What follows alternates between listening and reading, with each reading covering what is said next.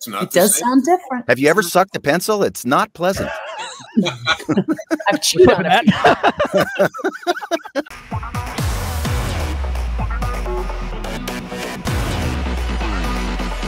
Hey there, everyone, and welcome to GalaxyCon Live, where we bring the convention experience directly to you. I'm your host for today's panel, Mario Bueno. Okay, 3, 2, 1, let's jam. Ever since audiences were greeted by these iconic lines and iconic notes back in April 1998, courtesy of the legendary soundtrack by Japanese composer Yoko Kanno, Shinichiro Watanabe's neo-noir sci-fi western has gone on to not just become a classic of the anime medium, but an evergreen gateway for countless generations to come after. In its 20-plus years since its first release, it has gone on to garner so much popularity that an upcoming live-action adaptation by Netflix is eagerly anticipated. And with that in mind, we are very excited to reflect on the original animated classic with some of the folks who brought to life this wonderful story in the English language for the first time. So without further ado, let's start bringing them to our GalaxyCon stage. First up, you know them as Pikmons in Digimon Fusion, Governor Price in Star Wars Rebels, Dr. Priyanka Maheswaran in Steven Universe, and Julia in Cowboy Bebop. Please welcome Mary McGlynn to our virtual stage. Hello, Mary. How are you doing today? Really good. How are you, Mario? I am doing just fine. You are coming at us from a wonderful time zone. I wish I could be trading places, coming at you from Brooklyn, New York. It is definitely not as lovely as it is over there. Oh, Brooklyn is beautiful. A friend of ours, Ashley Johnson, did a blind spot, and she lived in Brooklyn, so we got to go visit her, and we had a great time in Brooklyn. It was fun. Huzzah! Yeah. Hopefully, we'll be able to get you folks to come on by again in the future. So thank you for that. Joining us here on our virtual stage, you know them as the voice of Barrett Wallace in Final Fantasy VII Advent Children, the Fourth Raikage in Naruto Shippuden, Ogremon in Digimon, and of course Jet Black in Cowboy Bebop. Please welcome Beau Billingslea to our virtual stage. Hello. Great to be here. Good to see you, Mario. Good to speak to you as well. How are you doing over there, Beau? I'm doing great. Just relaxing here in LA, baby. Oh yeah, I'm so jealous of the both of you. I love being here in New York. Just not this time of year. I would love to be either chilling under the sunshine over in LA or hanging out there on a lovely beach side. But we are not done yet because we still have one more member to add to this lovely crew for today. You know them as Starscream in Transformers Prime, Zeb Aurelios in Star Wars Rebels, Wolverine and the X-Men and the Superhero Squad Show, and of course, Spike Spiegel in Cowboy Bebop. Carrying this weight so you don't have to, it's Steve Blum. Welcome. Oh. That was an amazing intro. Thank you, Mario. I was the one guy clapping for you really loud in the background. Thank you. Thank you for being here as well. Always a pleasure to have all of you on any of our panels here at GalaxyCon. So let's jump right into it because I know we're going to have a lot of excited questions from a lot of excited fans. Like I said in my introduction, Cowboy Bebop has gone on to not just become a classic of the anime medium, but an evergreen gateway. Because of that timelessness, I figure let's start our Q&A off by just reflecting on, for each of you, what was the moment where it kind of clicked that there was something very special or timeless with this particular project? For me, it was watching, just watching the opening credits. That was my introduction to Bebop, was Yutaka Maseba and Kevin Seymour showed me Tank. And I was like, why are you giving this to me? Because I'd never directed a series before. So I was just like, Kevin said, because I have too many projects. I don't have enough time to do it. And I'm very, very grateful that he was so busy. But for me, it was Spike walking into the church and that first moment. I don't know if that's episode 3 or 4 or 5, but that moment blew my brain apart, and the soundtrack and everything else, unbelievable. So for me, that's when I knew, oh, it's our job not to mess this up. This is fantastic. Beau? Well, with me, it's excuse me. It's hard to think back about a special moment, but I remember being really taken by the music, and that you know, that started the journey for me. And I loved the character once I realized, and as Mary explained the project to me, because I thought it was about cowboys, you know, when I first came on board. But yeah, the nature of Jet and his position on the Bebop really got to me. But I still had no idea it was going to be as iconic and legendary as it has become. But I'm very fortunate and feel very happy to be part of this family. Yeah. Before Steve answers, real quick, just to kind of follow up on what you were saying, Beau, even in the intro, I made sure to mention, you know, the legendary seminal soundtrack by Yoko Kanno. It is just an absolute banger that has held up so well over the ages. And even during lockdown, there was that wonderful anniversary collaboration that was put together, and that was just a joy. So it's one of those things that it's an element that really does make not just this project, but all of Watanabe-san's projects so special. You know, the soundtrack. He's very good at getting some good music to back up his opuses.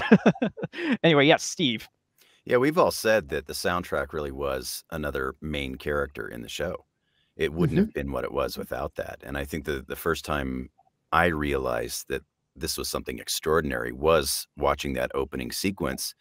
And it reminded me of everything that I loved about like James Bond and the colors, the movement. Yeah, the jazz soundtrack took it to a whole other level. It was all of the great elements of film noir and action movies and something super exciting that I had not seen in anime before. And I thought, what the hell is this thing that we're about to step into? And that was just the launch pad. It got better and better and better and better as the series and ultimately the movie went on. So just continually surprised, one sequence after another. Yeah. Again, there's just so much to kind of pick and choose from for, you know, these moments, not just for fans, but certainly for you folks who helped, you know, bring this to life, especially here in the West.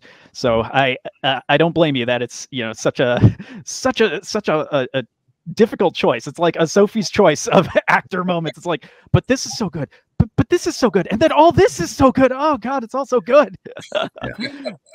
But yeah, thank you for that insight and for once again reaffirming that, you know, like Steve said, the soundtrack really is just another character. I know I keep going back to that, but it's one of the things that I think really does help to define, you know, Bebop as such a unique property. Like even in the name, you have these roots for, you know, an entire musical style. It is just such a special thing. And I'm sure that there are so many folks who want to ask about many more special things and moments of all of you. So let's jump right into our fan questions. We have some waiting in the wings. Our first one is from Debbie. So speaking of things that resonate, what resonates with you the most about your character from Cowboy Bebop?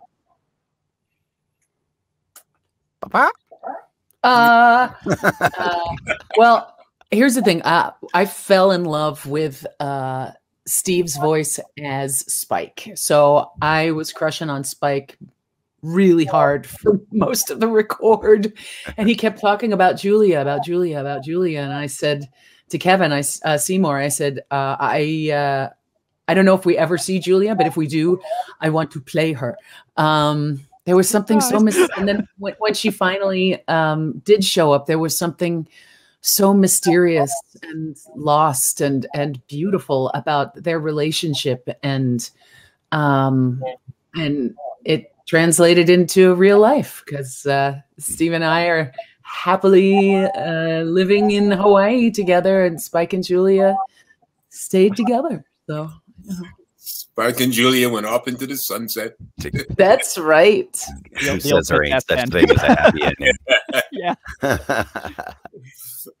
Well, for me, it's probably when Jet goes back to Ganymede, and it's the elegy, and it was such a real emotional moment for me as Mary ushered me through that dialogue and gave me all the time I needed to reflect and make it real and experience it.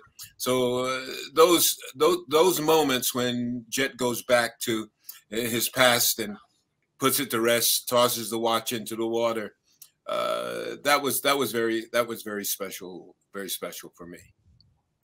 I think the thing that resonated most for me was that I got to step into the shoes of someone that I could never picture myself being in real life. And I spent so much of my life insecure and bullied and worried about what other people thought of me.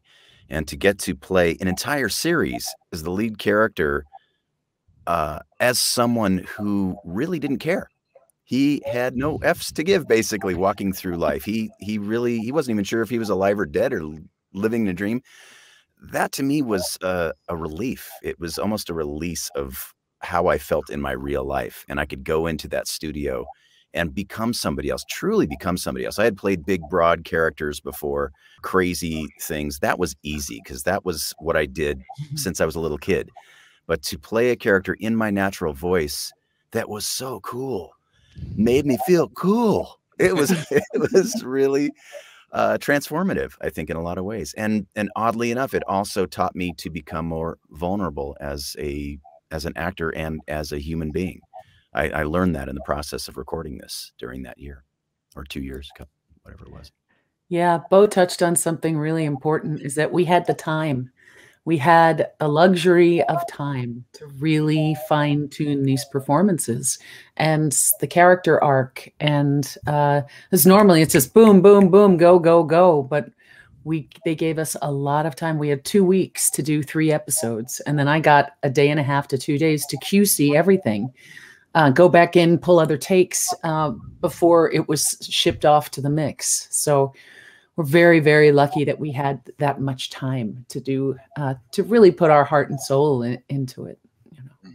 And Mary made great use of that time, beating us with a whip on the on the sink. You know, nope. I'm thinking, yeah, that feels pretty good. She said, nope, gonna have to do it again. I said, oh, Mary. We tweaked it a little bit as we went, but yeah, that was one thing that always bothered me about anime was.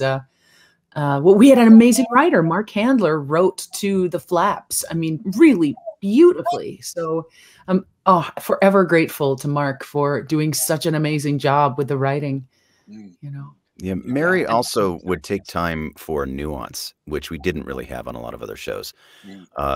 Every time you saw Spike smoking on screen, she would provide me with a cigarette to stick in my mouth. I do it with a pen. I do it with my finger, like we all do on all of our shows. It wasn't real enough to her ears, so she would actually give me one of her precious cigarettes when she was smoking at the time, and I would take a dry drag on the thing so that it would be authentic sounding and have it in my mouth while I was speaking when Spike did too. To the point where I was so afraid that I would ruin her cigarettes that I decided I was going to save it and use it each time. And I kept it with me. And every single time I would walk into the studio, the cigarette would just be disintegrated and fall over. So I took it out of the bag. But I tried. I did try, honey. I know. Yeah. Well, a pencil is heavier than a cigarette. I mean, I know. It sounds different. It does sound different. Have you ever sucked a pencil? It's not pleasant. I've chewed on it.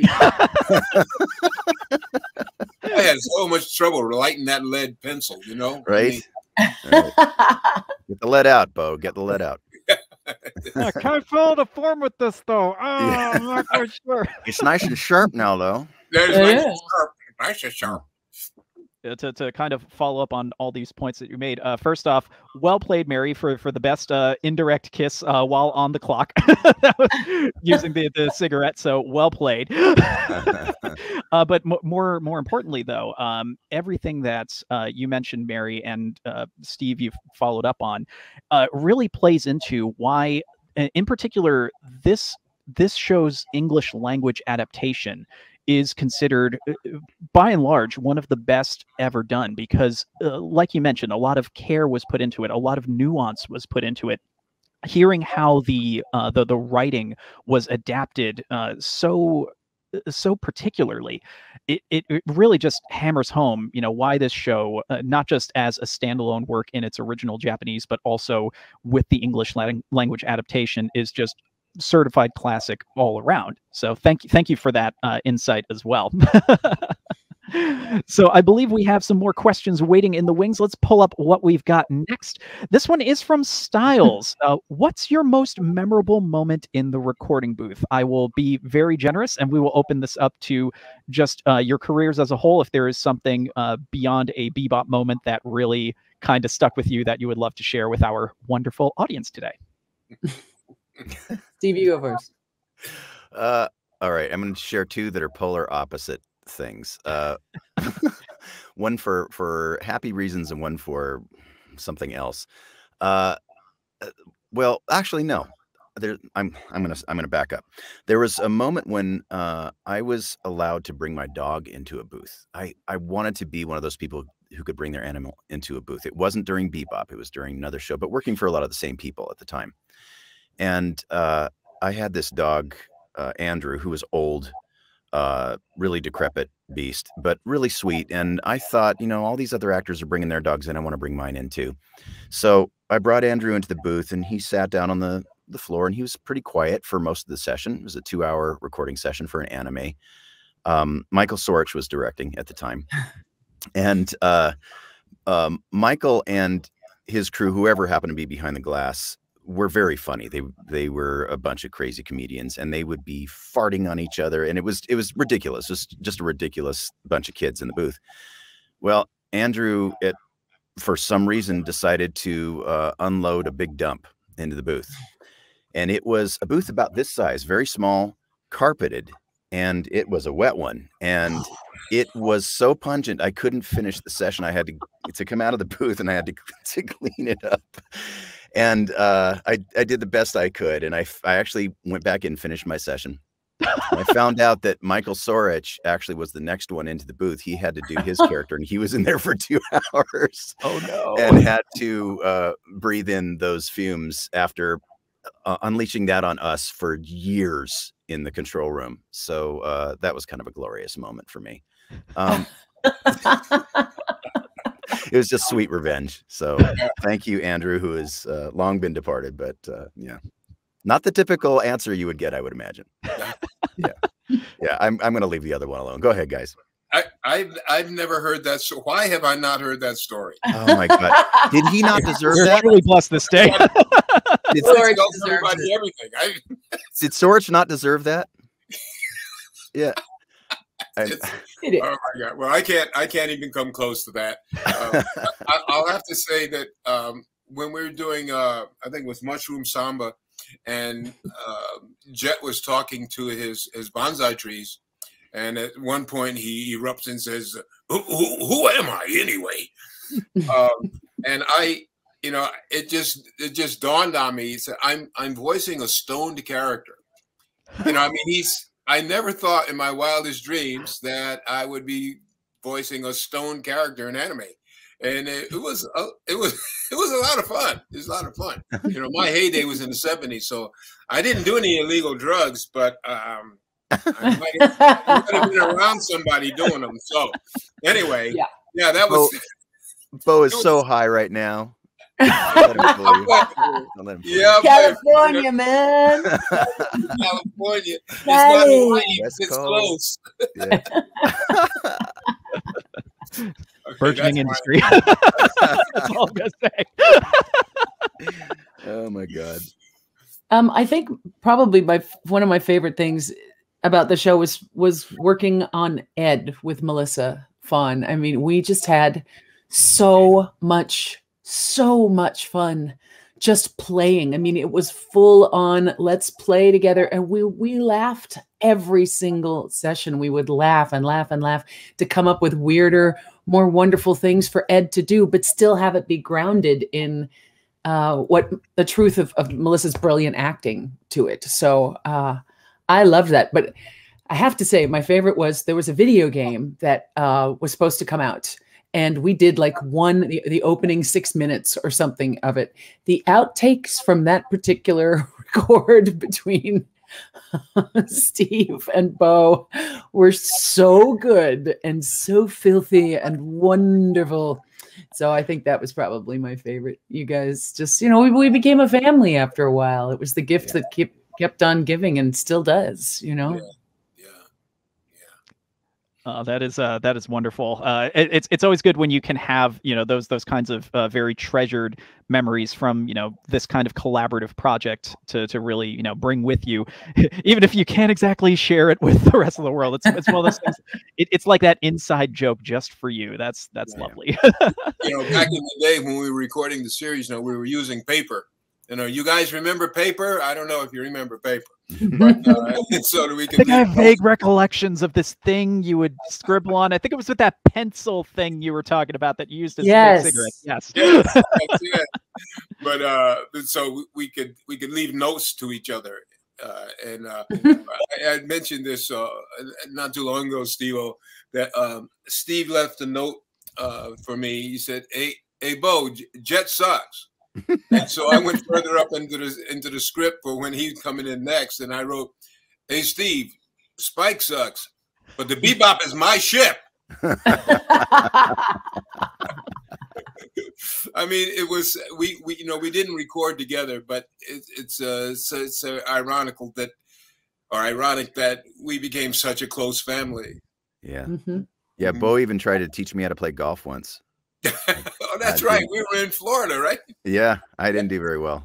No, you did well for the first time. No, you really did. You did well for the first time. I had to go borrow somebody's shirt, as I recall, because I didn't have any shirts with collars on them. Yeah, you had to have a collar on. Yeah.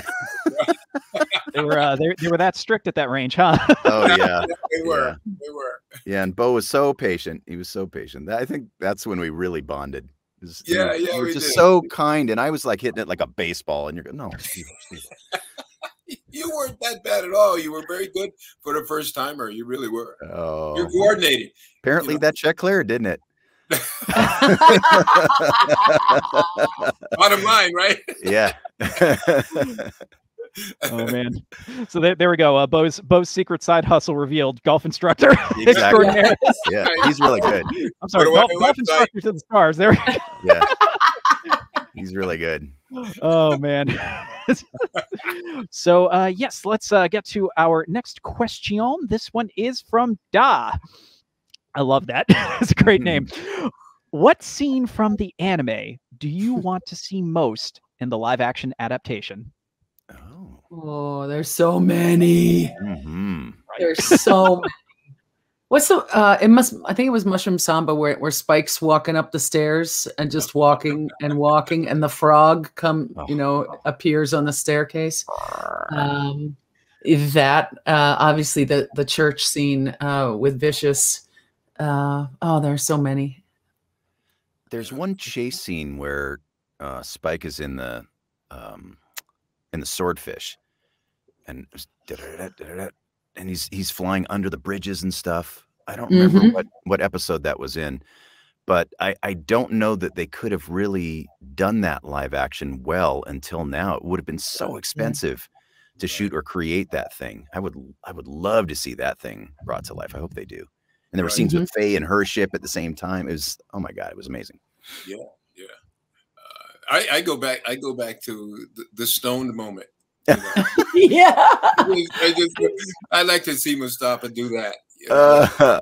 Yeah, just being stoned. But Beau, that moment when you walk in the Teddy Bomber episode and he's like, my man. Oh yeah.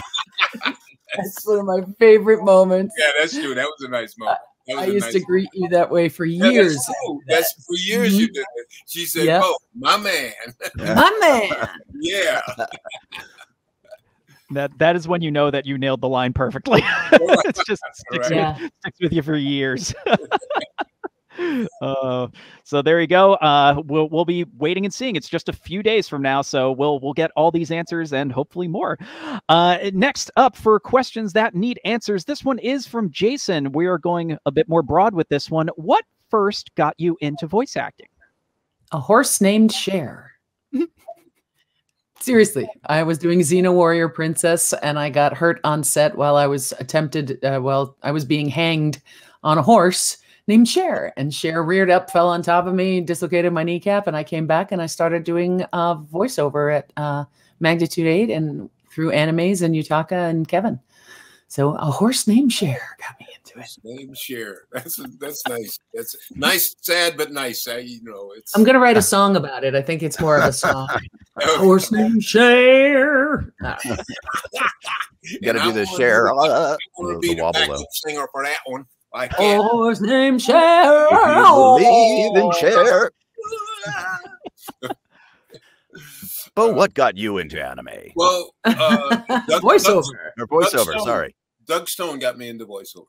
I'm not even sure how I met Doug, but he was, I don't know if you remember, he was, I guess his title was producing the dubbing of foreign live action films. So there were a couple of German films that had an African actor in it. So I guess I was the go-to guy for that. So he said, "Would you like to?" I said, "Yeah, sure, no problem. You know, I can talk like that because of my father. You know, so it's like a general Wakanda accent." and so in you know, back in the day, we were lucky we had time codes. You know, no beeps or anything, so we had time codes, and we just chased the scene. And like people say, there's no memorization in voiceover, but actually there is, because you can't match flaps with your head down like this. So you have to grab a chunk of the material in your mind and, you know, and chase the scene. So that was the start of my career. But actually, way back in 1969, I did the voice of a coach in a puppet movie, and I had forgotten about that. And so when people started talking about my voiceover career, I was thinking of the 80s, but it had dawned on me like a month or so ago that I actually did a voiceover in a movie, and you know, over 50 years ago, and then I've come home. I've come full cycle. So now, because my career is basically voiceover now, and that's how I got started. And then Doug is also the one who said he asked me if I wanted to voice a character in anime, and my response was, "What's anime?" Because I didn't know what it was. It hadn't become such an integral part of our culture as it is now. But thanks, Doug. Pizza is what got me into voiceover. I was offered free I love this pizza. already. Okay. Offered free pizza to come and audition for a Japanimation program. That's why you didn't know what anime was back then, Beau, because we didn't call it the Japanimation. Yeah. And I was the only guy working in a mailroom that didn't really want to be an actor. I wanted to be a musician, but they offered me free pizza to come in and audition to do some creature stuff on a Japanimation program. And all my friends were doing it. Literally, that's the only reason I came. And I was a little disappointed that I actually had to work for my pizza. I thought I could just audition, fail, and still get to eat the pizza. But I ended up working the whole day and ultimately became a career. But that was the genesis. And it wasn't even very good pizza, as I recall. That's a bummer. Yeah. However, this reinforces the power of pizza. Yeah. When you're a starving musician, any kind of pizza is good. So yeah, well, it's like any actor, right? Early in your career, free food? Where? Yeah. Where? I'm going. Yeah, I'm in. Yeah. I'm in. Oh, that is. I'm keeping that one in my back pocket. That's just fantastic. Oh Pizza, man! So pizza and a horse named Cher. I mean, you can't beat the. Yeah. Yeah, and then you know, the cyclical journey of Beau in terms of your journey, like that's just wild when you have those moments, these epiphanies that make you realize, oh man, I've been doing this the whole time. Yeah. What? That's amazing. A little Doug Stone on top. Yeah, sprinkle a little Doug Stone. So our next question that we have waiting in the wings is from Kevin. If you could write a story arc for your character, what would you like it to be about? Oh, I'd love to hear the origin story of Spike and Julia. I think that would be amazing. 100%. Yeah, I was just going to say something prequel. I really want to know what happened before they met in greater detail. And maybe even starting earlier on, flashbacks to their childhood and that sort of thing. There's a lot that we don't know. Yeah. And, I mean, how did Spike and Beau, Spike and Jet meet, you know? Right. Do we know that? How they got together? I don't know what the genesis of that was. I don't either. You probably arrested him or something. I don't know. Arrested me. Well, I think that's Had a run in many moons ago. Yeah, that's probably how they met, right? Because Jet was a law enforcement officer, and part of the syndicate. Yeah, so Spike doing his nefarious deeds. So that's probably how they. And so they're odd. They're an odd couple now. Yeah. So yeah, it'd be interesting to explore that. Our love began with a traffic ticket. Don't say that, honey. Yeah. I remember the first time Spike blew smoke in my face. Yeah. And he didn't have a cigarette at the time, so it was really odd. That's right. And I found out it wasn't a cigarette, and then It was my shift. And that's how we got to that scene. There Right. we go. We're filling in the You're gaps here. welcome. You're welcome. Thank you, buddy. Gonna clip this and send it on to Netflix. Yeah. Do it yeah, no, okay, so that definitely covers that one. Let's move on to our next question. This one is coming at us from Christy. If you could hang out with a character you portrayed, who would it be, and what would you like to do? Any character? Yeah, we're gonna open it up to any character that you've played throughout your career. Oh. I don't know if that makes it easier or harder. That does make it harder. Yeah. Probably Guilmon from Digimon. Yeah. That would be a fun day, and Yeah. pretty much doing anything, running around with boxes over our heads, chasing food. Pretty much doing anything with Guilmon would be fun. Just to view the world through those innocent eyes would be pretty good at this advanced age. That'd be fun. Right. You take me back to Ogremon now. Yeah. You know, we all voice a lot of characters. I voiced Ogremon, was it Ogremon, Ohuramon, Sagittarimon, Parrotmon, and I tried to get him to do Jamaican Mon, but nobody was buying it. You know, Yaman. His name would just be Yaman, right? Yaman. Yaman. Yeah, Yaman. Leomon. Yaman. Irimon. It's Irimon. Yeah. Oh my gosh. Sorry, Jamaican friends, if I no. No, own it. Just have to own it at this point. Just kidding. Embrace it. Right. Yep. I don't. Gosh, I had it. Oh, Kurenai, maybe from Naruto, just so she could teach me Genjutsu. That's what I would want. I want to be trained by Kurenai. That would be fun. Yeah, and doing the fourth Raikage in Naruto. I mean, having all those special abilities. I guess that would be fun. You know? That would be fun, having those special abilities. Hey, we're all Kage, you know. We all are. three of us are Kage. Right. Right. I'm the most decrepit one. Oh, my back. I barf lava, which is, nice. That's very scary. That is very, very scary. Fantastic. I barf snakes. Yep, you do. Yeah. Orochimaru. What do you barf, Beau? Lightning. I barf lightning. Yeah. Don't mess with me now. A whole bunch of unique party tricks that y'all could learn from right from your Yeah, master. we're all in the party doing our special tricks, right? Yep. Yeah. I'm barfing lightning, Mary's barfing lava, it's just like just another day, another Friday night, right. Yep. Here we go again. Mai Tais, anyone? Depends on who made them. Yeah. Yes. So there you go. In addition to having some wholesome times with some Digimon and also learning some badass martial arts, we're gonna learn some very unique party tricks with our characters here. Apparently, This is the takeaway today, kids. Yeah. You thought you wouldn't learn anything here at GalaxyCon Live, did? Oh yeah, no, You sure did. You learned a lot today. yeah. I mean, Beau's learning things about you. We're learning things about all of you. It's a grand old time. Lots of learning today. And the next thing we would like to learn about, let's see who this one is coming from. This is from Lindsay B. They would like to learn, what is a dream project for each of you. Now, whenever I hear this question, I would like to also open it up to make it a little bit easier. It doesn't have to be something that hasn't been done yet. If it is something that has been done and it would have been, you know, something that you would have loved to have worked on in any capacity yourself, that is also fair game. Oof. I don't know if we've gotten to do so many amazing things. Like so many dreams have already come true in terms of like Lucasfilm and DreamWorks and oh boy, oh boy, oh boy. I'd have to think about it. I'd like to do the story of my father's life.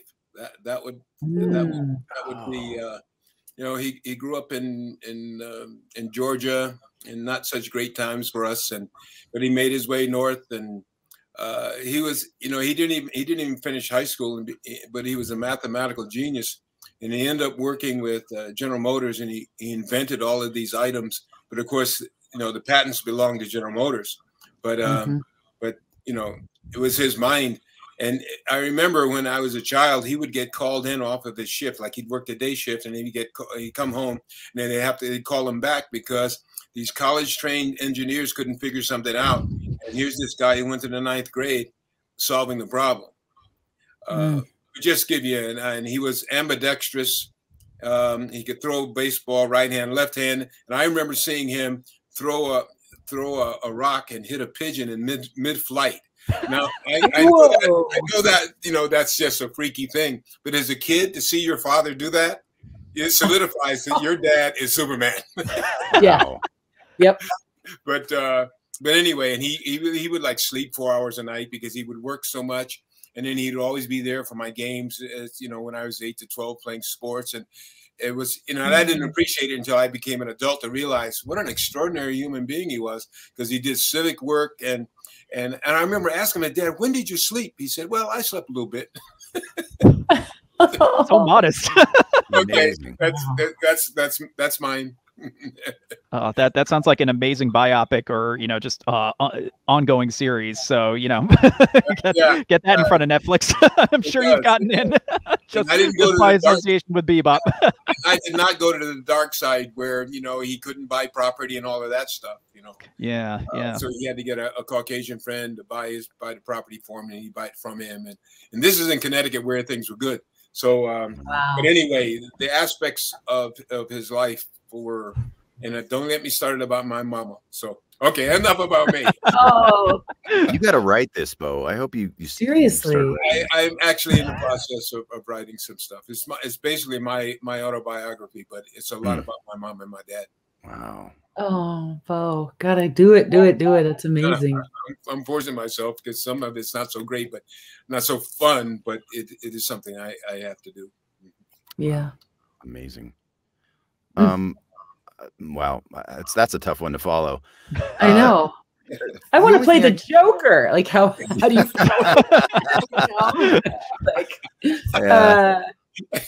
Yeah, the only thing I can think of would be maybe doing a series based on Toonami, on Tom and the backstory of Tom, and just because we've been doing that show for 20 plus years, and we've done little vignettes here and there, but they always threatened to do a full season of episodes based on those characters, and bring in the old Clydes and stuff, and Beau's character that came in the last round, and Booger. You called me Booger, man. Booger, yeah, that's right. I called him Booger. Yeah, but that would be really fun. I hadn't thought about that in a long time, but that would be really fun to do, to flesh that out and play with it in a full series. Yeah, and after so long, you know, there's so much material to really dig into there. So yeah, it'd be a lot of fun, and quite the nostalgia trip for folks like myself who, you know, really got into this medium, you know, because of the Toonami boom, really. I can trace my personal anime fandom back to the year 2000. You know, Gundam Wing was one of my first animes I watched on TV. And that opened up my world to all this other cool stuff over the years since. So yeah, that'd be a wild one. Well, and a show like that, we could bring back all of our friends that were in all of those classic shows from Toonami too. That would be amazing. Yeah, it'd be quite the reunion project for sure. Yeah. So before we get to, are you listening? yeah, fund it, Cartoon Network. we know where you are over there in Burbank. We got Slim, you. Warner, whoever Just, wants to pony up, we'll do it. Worst case, next time any of us goes down to MomoCon, just make a little pit stop over at William Street, right? Drop a treatment. It's like, we got you. Yeah, there you go. We got you. Oh, sorry, man. Jason. Sorry in advance. Sorry, Jason and Gil. Womp, womp. And then when they see the ratings, they'll be like, no, thank you, Steve. Thank you. Yeah. We want to get it done. So our final question of the panel, this one is from Callie. This one is always a blast with all sorts of different shows, but especially something as eclectic as Bebop. What other fandom would you like to see have a crossover with Cowboy Bebop? Well, you got to think about the time. Like Battlestar or Star Trek or something. I don't know. Dragon Ball. What, Dragon Ball Z? Huh? Goku versus Spike. Fund it. Fund it. Star Wars would be pretty fun. Yes. Yeah, there could be some interesting crossovers. Boba Fett walks in. It's just like, Bounty Hunter. I don't think so. Bounty Hunter versus Bounty Hunter. Right. Yeah. We need to get. We need to get Fat Bastard into there. Get in my belly. Yes. Oh, Scottish, it's crap. Oh, that is a line I have not heard in many moons. Oh, that takes me back. Good stuff. Good stuff. Weirdly, this is one that normally I sit back and hang back for the answers, and I'm just good to roll with that. But one came to me as well, and I think it's a little fresh because we are getting an anime adaptation of it, I believe, very soon. It finally releases on Adult Swim / Toonami. Blade Runner. Yeah. Time shifted just enough, since there is a very close overlap in the time periods. Having Blade Runner's very neon drenched world with the spacefaring antics of the world of Bebop, that would be a trip. Even just as a one-off. It's like, just give us a contained mystery, cross them over. Oh, that'd be wild. That would fit pretty well. Yeah, it would. Yeah. That's so good too. yeah. I'm Yes. Yeah, hire all of us. We'll do it. right. Yeah. Can Mary Elizabeth be my love interest? Yes. Yeah, there we go. listen, Cartoon Network. We're throwing bombs here. Yeah. we got all this gold for you. Let's do a bunch of one-off specials. let's fund this and then that whole Tom series. Let's just go with that. But in all seriousness, thank you so much to all three of you for coming on by. This has been an absolute joy. Thanks to all of you who have tuned in here. Again, head on over to GalaxyCon.com to see what we have going on every single weekend. There is something for every single taste, every single genre.